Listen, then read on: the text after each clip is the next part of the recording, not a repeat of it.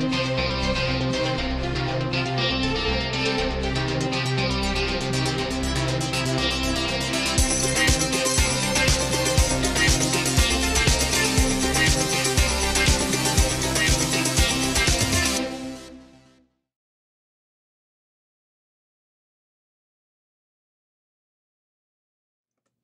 everybody, welcome to Wine World TV, the best wine show anywhere. I'm your host, Mark Fusco.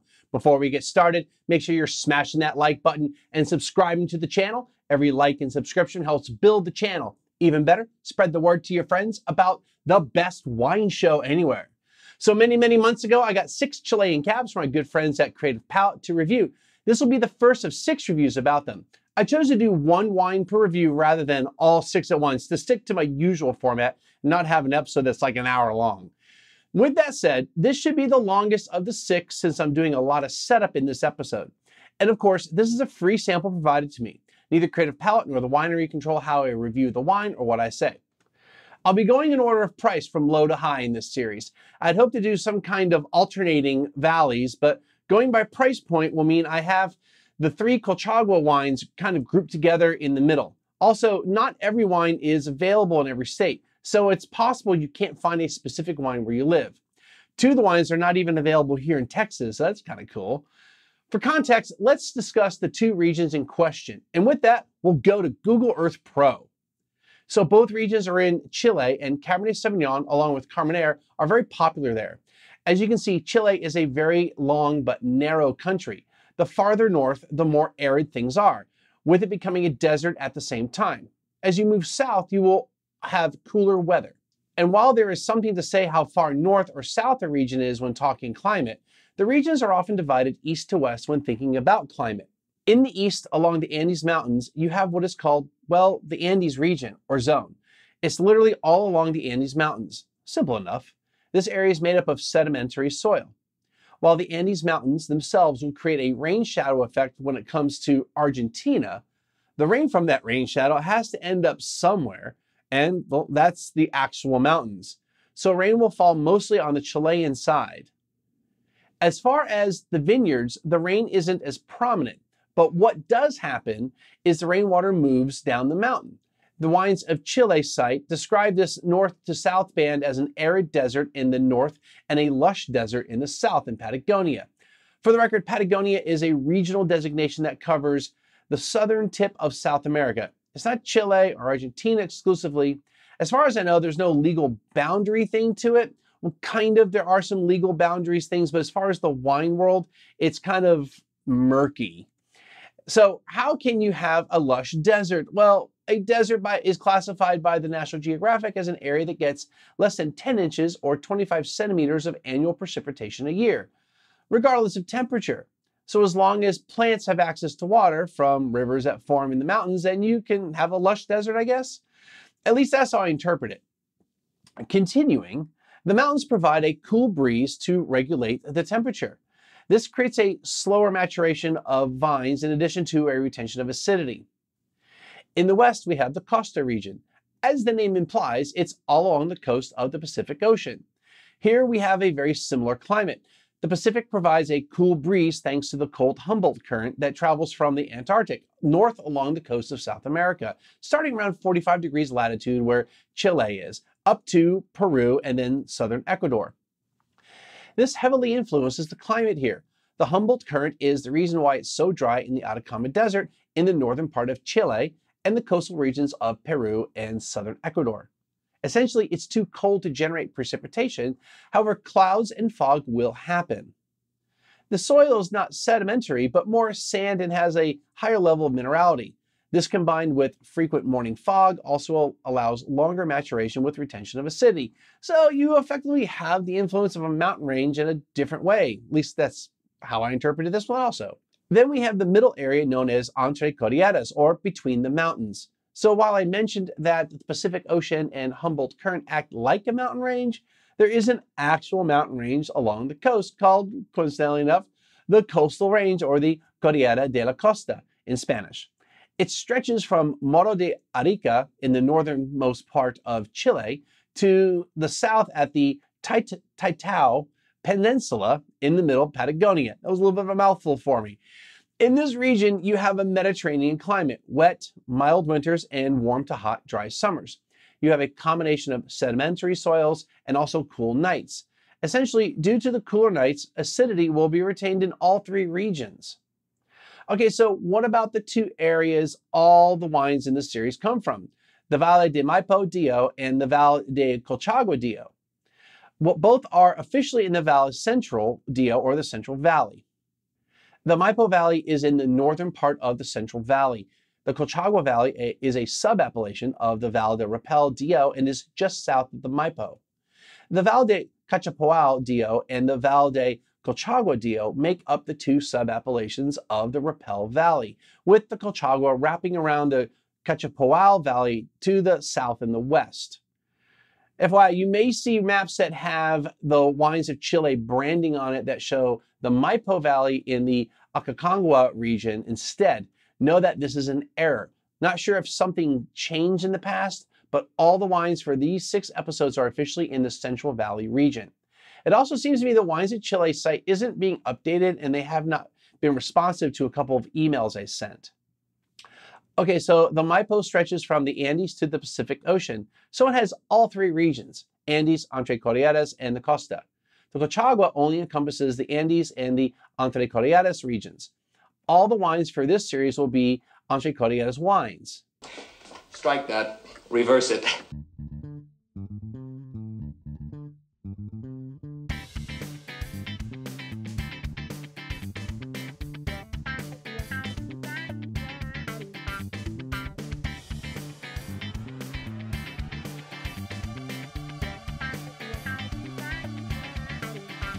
This has been challenging to present in Google Earth Pro, as I don't know of any other country that has anything like this. However, since I've actually completed the maps after the script, I was able to kind of represent this by using the same color scheme the Wines of Chile maps use to show these climatic areas. Now that we've oriented ourselves with Chile, let's get familiar with today's wine. The rest of the series will be more normal and basically just focusing on each wine. Miguel Torres. Of the group of wines I'll be doing, this is the winery I'm most familiar with by name. Los Vascos is also the other one I'm very familiar with. I'll be getting to that wine in a few episodes. Anyway, Miguel Torres is an iconic winery in Chile, but not just Chile. Their history goes back to Spain, as far back as 1559 when they were wine growers. In 1879, 2 brothers, Jaime and Miguel Torres Vendrell, founded their first winery in Catalonia, Spain. In 1979, Miguel Agustin Torres Riera went to Chile and founded his eponymous winery in the town of Curico in the Maule Valley. They are committed to organic farming, innovation, and what is called fair trade. I'll just quote Wikipedia about fair trade here. Fair trade is an arrangement designed to help producers in growing countries achieve sustainable and equitable trade relationships. The fair trade movement combines the payment of higher prices to exporters with improved social and environmental standards. The movement focuses in particular on commodities or products that are typically exported by developing countries to developed countries, but is also used in domestic markets, for example, Brazil, the United Kingdom, and Bangladesh. Most notably for handcrafts, coffee, cocoa, wine, sugar, fruit, flowers, and gold. So I've heard of fair trade before, but I don't know if I've ever had a fair trade wine before. I probably have. They were the first Chilean winery to export fair trade wines. Now, this wine doesn't specifically have a fair trade logo, but they definitely have a line of fair trade wines. My guess is that they own the vineyard, so there are no growers to work with. I'm not sure. Anyway, as you heard in the description, it's not commonly associated with wine. I've mostly heard it about with coffee and chocolate, though. They make several different lines of wines, 9 from what I counted.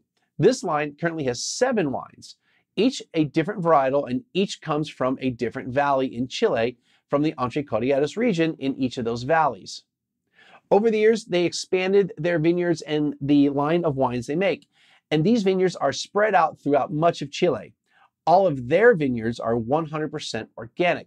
Other wines are made from purchased fruit, like this wine. For the Cordillera line of wines, they are looking for the finest expression of each variety in each valley, and this is coming from the Maipo Valley. As we look at the vineyard, let's talk about it. First of all, kudos to the winery for giving the exact coordinates in the tech sheet for the 2018 vintage. So let's do the vineyard details real quick. It's the Viña Colluvion. It's at 33 degrees, 42 minutes, 39 seconds south and 70 degrees, 36 minutes, 23 seconds west. It's in the Pirquet sector of Maipo Valley. The elevation is 780 meters or about 2,559 feet. The distance to the Andes is 0 kilometers. It's literally at the foot of the mountains. Its size is 6 hectares. The planting density is 3,950 vines per hectare. It uses a double cordon training system. Its orientation is north-south. That means how the vines run along the property. The soil is colluvial soils over clay loam alluvial soils. As the name implies, we are in the mountains, the foot of the Andes Mountains to be exact. While each of the 6 wines I'm reviewing during this session come from two different valleys, they are coming from the same climatic zone. My script said different. I don't know where I got that from. Anyway, also colluvial soil is kind of a new one for me. I'm sure I've seen it before, but I'm seeing it frequently when talking about these wines. It's also known as colluvium. So what is it? Well, let's go back to Wikipedia. Colluvial soil is a general name for loose, unconsolidated sediments that have been deposited at the base of hill slopes by either rainwash, sheet wash, slow continuous downslope creep, or a variable combination of these processes. Colluvium is typically composed of a heterogeneous range of rock types and sediments ranging from silt to rock fragments of various sizes. This term is also used to specifically refer to sediment deposited at the base of a hill slope by unconcentrated surface runoff or sheet erosion. Okay, so what about alluvial? Let's also go to Wikipedia. The definitions of colluvium and alluvium are interdependent and reliant on one another. Distinctions between the two are important in order to properly define the geomorphic processes that have occurred in a specific geological setting. Alluvium is sand, clay, and other similar detrital material deposited by running water. The distinction between colluvium and alluvium relates to the involvement of running water. Alluvium specifically refers to the geomorphic processes involved with flowing water, and so alluvium is generally fine-grained clay and silt material that has the capacity to be entrained in water currents and eventually deposited. For these same reasons, alluvium is also generally well-sorted material while colluvium is not. All right, so if I read all this correctly, colluvial has bigger bits than alluvial. All right. Before I get into the wine, I also want to mention that they are also part of a group of 12 family-owned wineries called Primum Familiae Vini, or the first family of wines. I may have mentioned this in an older episode reviewing a wine from a different winery. The link for them is in the description. Here are the details about this wine. They give a lot of stats, so this may take 2 panels. The 2018 Miguel Torres Cordillera de los Andes Cabernet Sauvignon Reserva Especial. Suggested retail price about $20. It's 100% Cabernet Sauvignon. It's from the Valle de Maipo DO.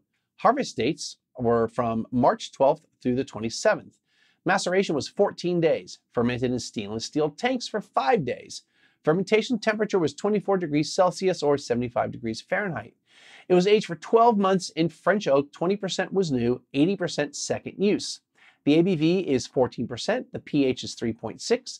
The total acidity is 5.4 grams per liter, and the residual sugar is 2.1 grams per liter. It was bottled in November 2019, and they produced 27,000 bottles. All right, let's get into the wine. All righty. So, hopefully, this is the second set of reviews I recorded, and I'm actually recording during the day. Believe it or not, it is, I don't know, it's 15:37 in the daytime. I hope so, because it'd be kind of hard to be 15:37 at night. Anyway,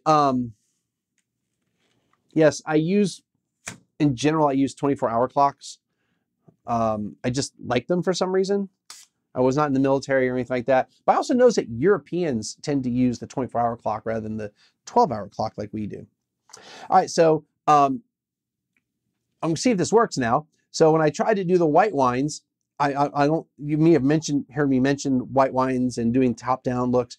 So my phone was in a battery case. So I have my iPhone 10 up, like literally right there, and it's hanging from this chandelier type thing. So it's pointing down and it's got a weird angle, but I had it in a battery case, so I always had power, so it would not turn off because I knew the session would be about 2 or 3 hours. Because like this camera, the iPhone 11, is plugged into power, so I don't have to worry about it. So as I was doing my color thing, at some point the connection to the iPhone, so this is my iPad and I use it to control everything. The iPhone kept turning off, the iPhone 10. I was like, what's going on? It overheated because the case is a battery case, and it didn't work. Anyway, so long story short, is we're going to attempt to do some color stuff, and hopefully the phone doesn't crap out on me for these next however many wines. So, it's a little hazy on the color. They didn't mention anything about finding and filtering, but I'm sure it's filtered at some point. But it's like a kind of a duller color, kind of a deeper red. There does seem to be a little bit of browning. So, I mean, it is an 18. We're talking actually truly 4 years now, since this is July that I'm reviewing the wine. So there might be a touch of browning too. There's a little bit light staining. Call it medium minus staining. Tearing, medium plus. That matches the 14%. Okay, let's check it out. It's kind of moderate intensity. It's youthful-ish. It's not like super youthful, but it's not like, I wouldn't put it to the developing side of things. I mean, I also know it's 4 years old, so I'm looking for certain things to kind of confirmation bias. Like, oh yes, it's there because I know it's supposed to be there, right? That's always the risk when you're reviewing wines that you know what they are, versus when you're doing blind tasting, you have no idea, and then you get yourself painted in a corner sometimes.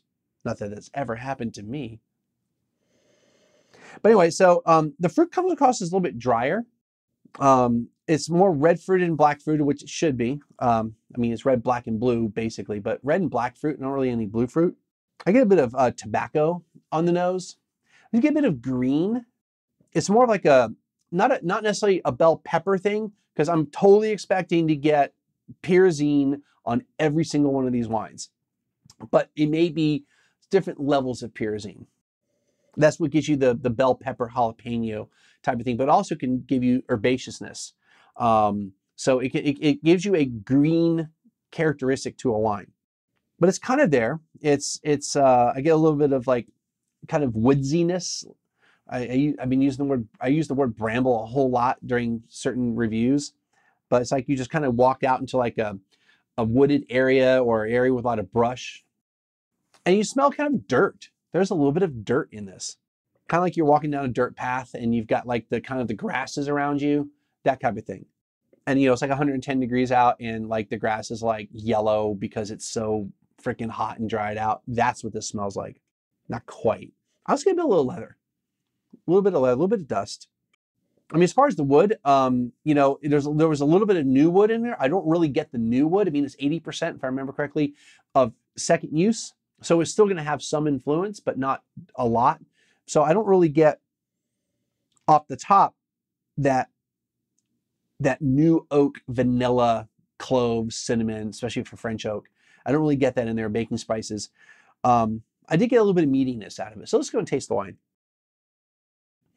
There's this kind of bitter, dried fruit thing going on here. Like in a blind, I would be kind of debating whether this was Old World or New World. The alcohol's coming through. I can feel that the 14% is coming through. So that would lead me to believe New World in an Old World style or a cooler climate or a cooler vintage type of thing. I really like this wine. Just put that out right now. It kind of checks a lot of boxes for me. The alcohol feels a little bit more present than I would like at 14%, but it's still a very delicious wine and totally with food. I mean, come on. But so I'm getting those dried red fruits. I get a little cranberry on that, but I get the raspberry and a blackberry. That's about the main stuff. I still get that fern or kind of herbaceous green type of thing. Not really any bell pepper or jalapeno pepper or that type of pyrazinic thing, which is totally fine.